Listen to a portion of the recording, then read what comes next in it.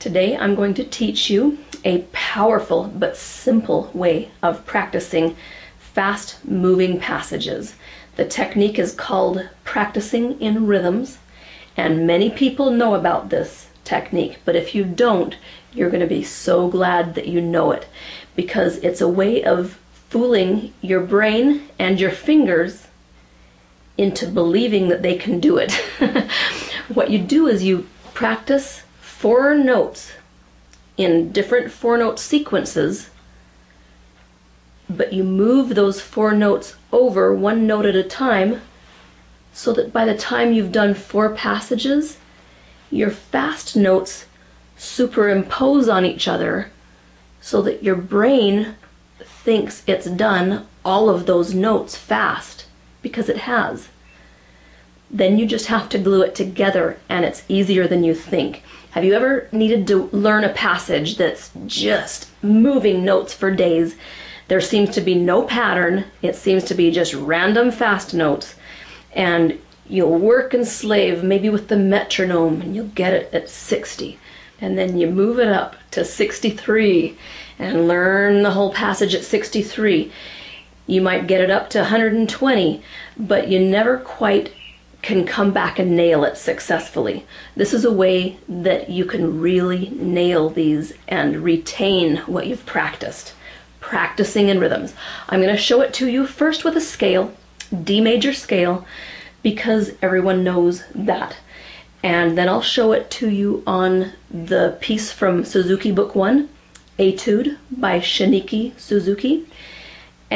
But it can be applied to any tune. It can be applied to a fiddle tune, to orchestral excerpts, or to Bach, or any style of music. This works.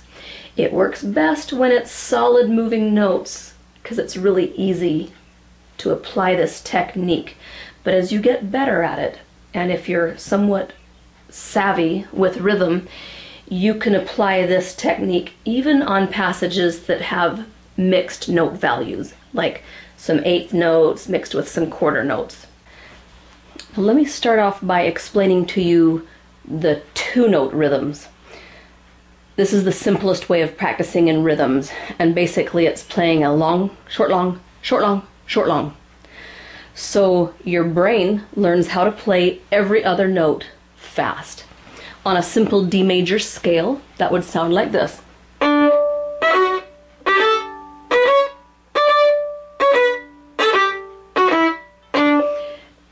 Practicing in rhythms can be tricky on your bow. You have to be smart and not allow the long down bow to throw you off.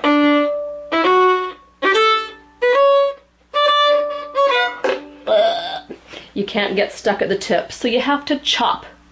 It's not a sustained note, unless you're really good at saving your bow. You'll chop it and then you'll rest.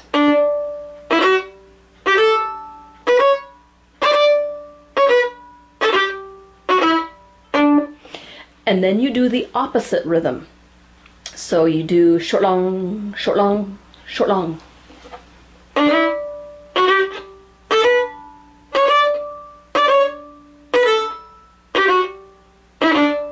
So in essence, your brain and your fingers have played this,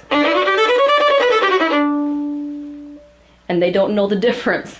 Sometimes that's all you need are the 2-note rhythms, the long, short, long, and then the flip side of that, short, long, short, long, short, long. Okay?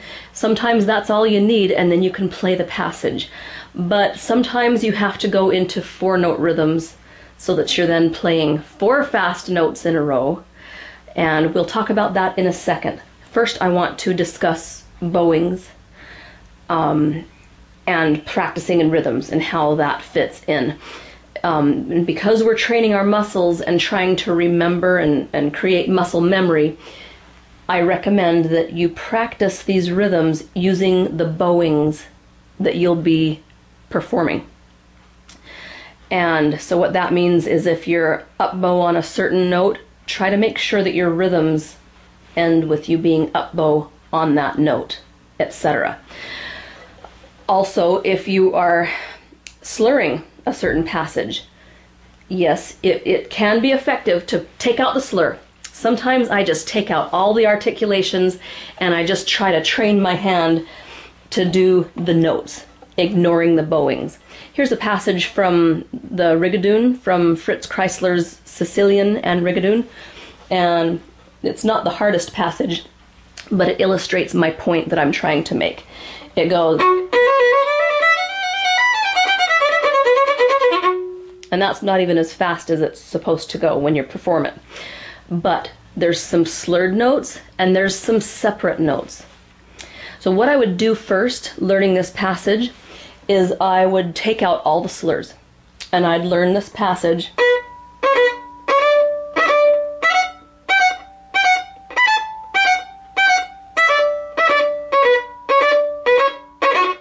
Oh, there's a difficult string crossing. And my second finger has to hop or it has to land right on the two strings. I didn't notice that before, but when I was playing it in rhythms, suddenly I realized, ooh, that's a spot. Okay, and then I would do the reverse bowing, or the reverse rhythm.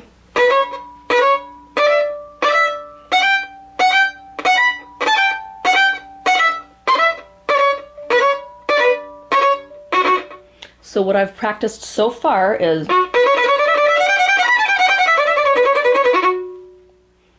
okay, but I have to add the slurs in. So then I'd just try. I would just see, maybe I can do it without having to practice it more.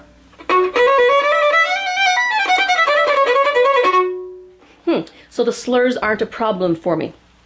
But if they are, I would practice the rhythms with the slurs, exactly as I plan to do it in performance.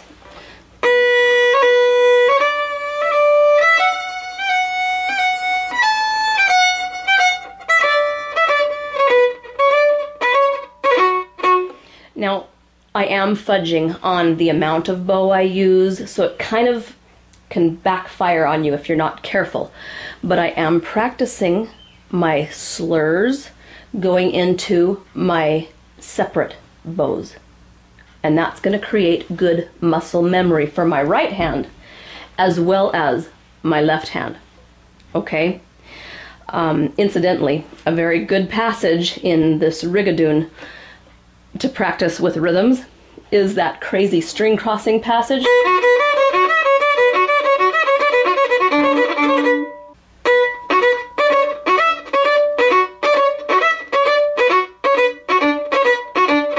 Then the reverse.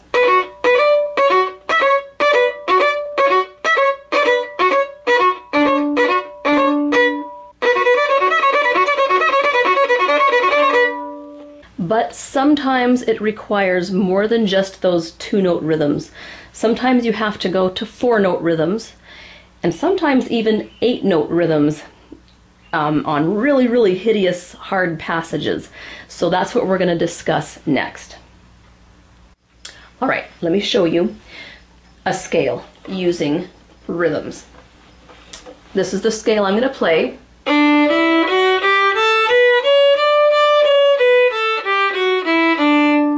Conveniently, there are 16 notes in that scale, so it works great with groups of 4. Okay, the idea of practicing with rhythms is you play the first note and hold it. Then you play 4 fast notes. 1, 2, 3, 4. So if you're talking about a group of 4 here, a group of 4 here, a group of 4 here, you're gonna stop on the first note of each group. 1, 2, 3, 4, 1, 2, 3, 4, 1, 2, 3, 4, 1, 2, 3, 4. I did that badly. 1, 2, 3, 4, 1, 2, 3, 4, 1, 2, 3, 4, 1, 2, 3, 4. Okay, and then the next rhythm that you practice is you play the first 2 notes fast and stop. Then you play 4 fast notes, 3, 4, 1, 2. 3, 4, 1, 2. 3, 4, 1, 2. Like this. 1, 2. 3, 4, 1, 2. 3, 4, 1, 2. 3, 4, 1, 2. 3, 4. Okay, so you've slid the fast notes over by one note. Again, the first rhythm, stop on the first note of every group. The second rhythm, stop on the second note of every group. Here's rhythm 1 again.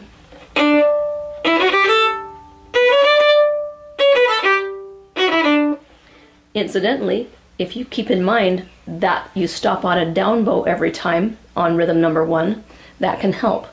Rhythm number 2, you stop on an up bow.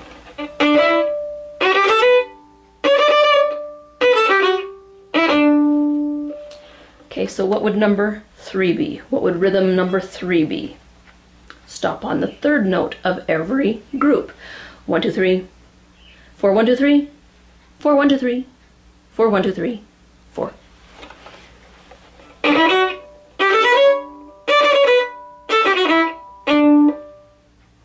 Okay, and the fourth rhythm, 1, 2, 3, 4, 1, 2, 3, 4.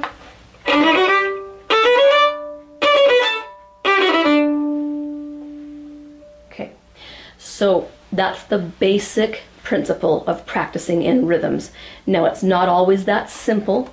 Some people like to practice this technique with a metronome, and I go back and forth between using a metronome and just using my head. What you have to do, though, is make sure that you don't rush, because a lot of people, they'll go and they start falling into it. You can't do that.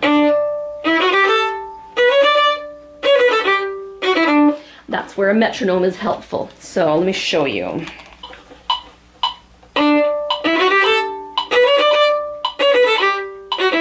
You have to wait for that click. Rhythm number 2.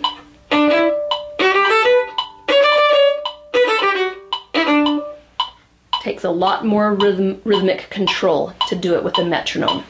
Rhythm number 3.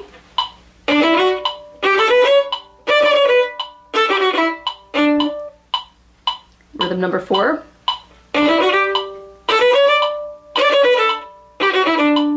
Okay, and what this does, besides tricks your brain, is it lets you pause and think about what you just played. That's why sometimes I like to do it without the metronome, because I can pause for longer if I need to. Because sometimes there's something that causes you to screw up and you don't know it. But this helps to expose the reason you're screwing things up. For instance, there's a string crossing there, and I might mess it up, and I'd recognize, oh, that's a string crossing and I'm not getting across in time.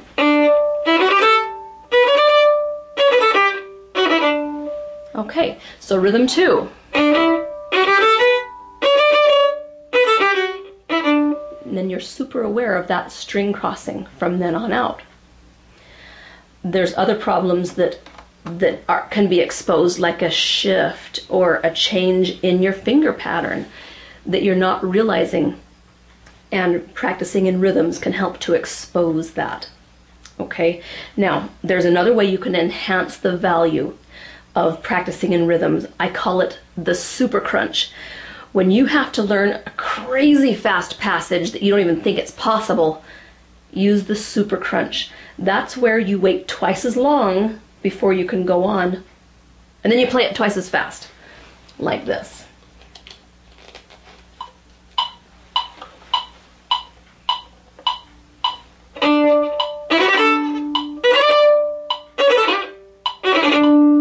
Rhythm number 2.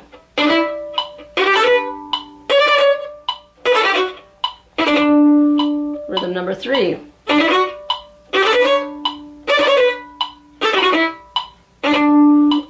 Etc. So that's a good way to even push the difficulty level and train your fingers and your brain to do those small passages even faster. Then, obviously, we have to glue all of those little 4-note groups together. Sometimes you'll find that just doing those 4 rhythms is enough and you can play that passage. Sometimes it's not enough. So then you have to go to bigger chunks. Then you have to go to patterns of 8. So there would be 8 different rhythms you could do. Stop on the first note. So then you stop on the first note of every 8 notes.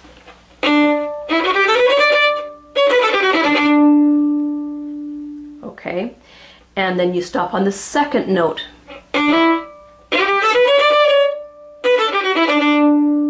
Then on the third note.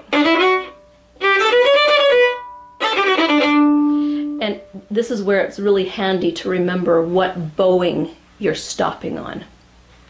Then stop on the fourth note of every group of 8.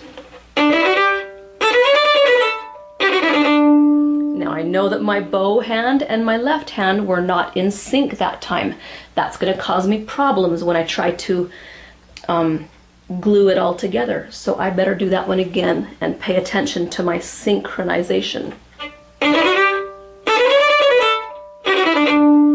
Better. Okay, and then stop on the fifth note. Then stop on the sixth note. Then on the seventh note. That was sloppy. That's better. And then finally you'd stop on the eighth note.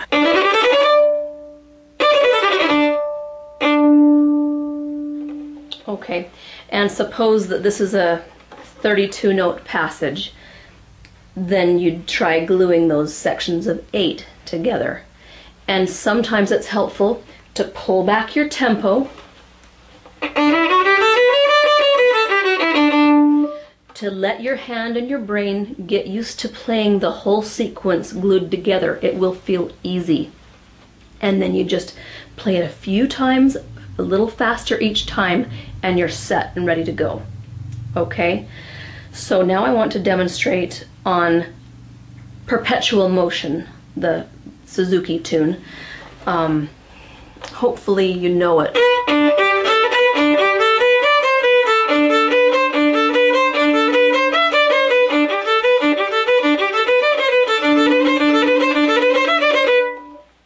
And I think that's all that I will do, but you're welcome to play it with me. I won't do the super crunch. I'll just do the first, second, third, and fourth rhythms. Okay? So here we go. Let's use the metronome so you know exactly when to move.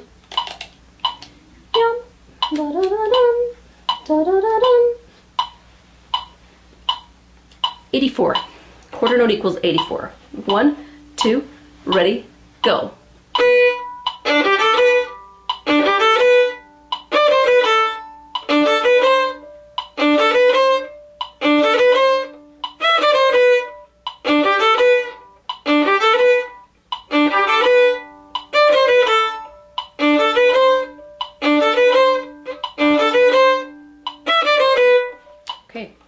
Now on the second rhythm, bottom, you're going to have to do a lot of fast string crossings. So if string crossings are a problem for you, it's going to be exposed on rhythm number 2, and you'll see why very soon. 1, 2, ready, go.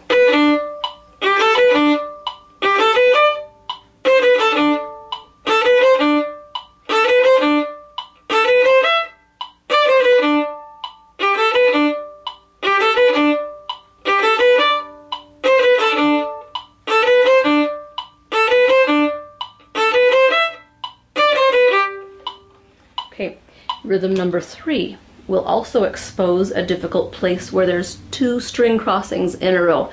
Ya-da-dum, 88. 1, 2, ready, go.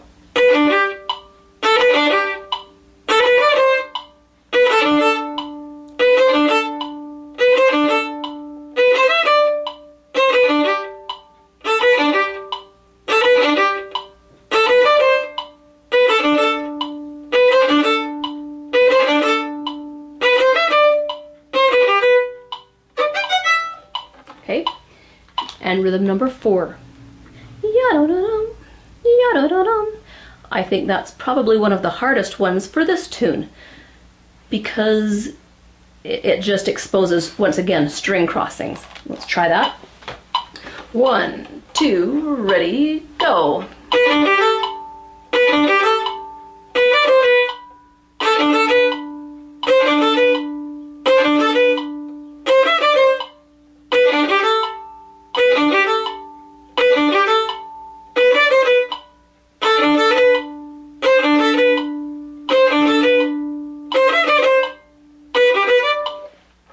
Okay, so that is the basic gist of what practicing in rhythms can do for you. It is magic. It's like having a magic trick that can help you learn an impossible passage in very, very little time. All right, I hope that this gives you a tool that you can use, and I'll see you in the next video.